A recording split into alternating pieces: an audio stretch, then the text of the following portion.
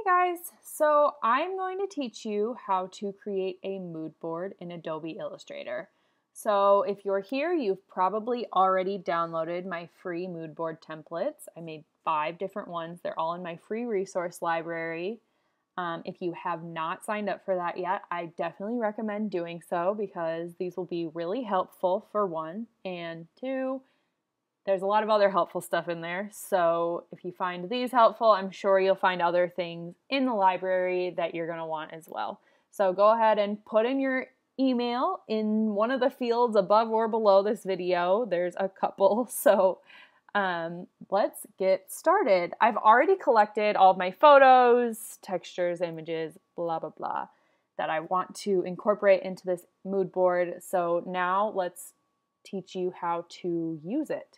So first and foremost, I opened up one of the first, this is Mood Board 1, the template that you can download. First thing I'm going to do is I'm going to go over to my Layers panel. So in the toolbar on the right-hand side, my Layers panel is right here. For some of you, it might not automatically show up in this toolbar. So if that is the case, go ahead and just go up to Window and click on the Layers option in the Windows panel. So we have the Layers panel open. We're going to start with Layer 1. Layer 1 is this long, skinny box right here that we want to put our first image into. So the first thing we're going to do is we're going to scroll to the bottom of the Layers panel and find Layer 1.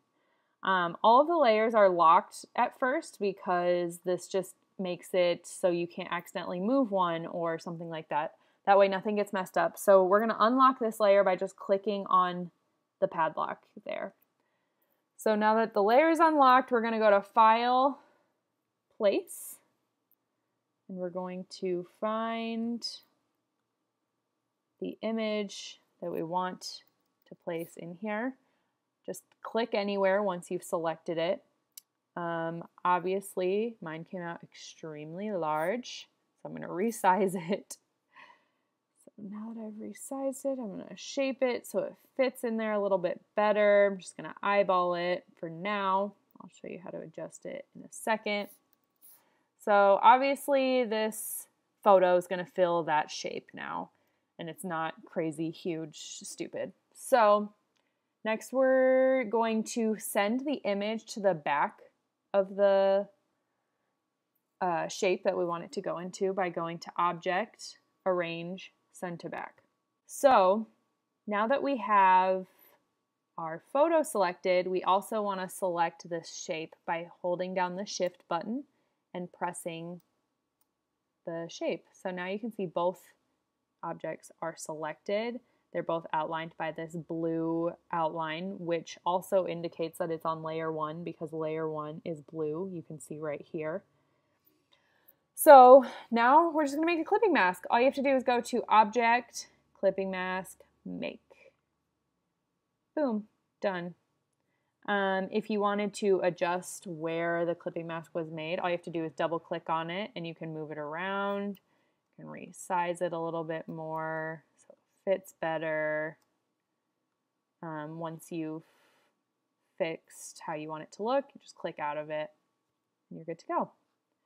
So if we moved on to the next layer, I'm going to lock this one so that I don't mess with that one ever again, unless I need to edit it. But next I want to put an image in this 5 circle. So I'm going to go to Layer 5. I'm going to select the padlock so I unlock it. I'm going to go to File, Place. I'm going to select this image. Just click on it. This one came out a lot smaller, which is really nice. I'm going to resize it a bit more, move it around. I'm going to send it to the back of that circle. Object, Arrange, Send to Back. I'm going to click on both objects. A shortcut to make a clipping mask on Mac is just Command 7. Otherwise, you can go to Object, Clipping Mask, Make. And there you have it. So I'm going to keep doing the rest of these layers so you can see this process. But if you have any questions, feel free to leave them in the comments below or rewatch this video as many times as you need. And we will come back once this is all finished.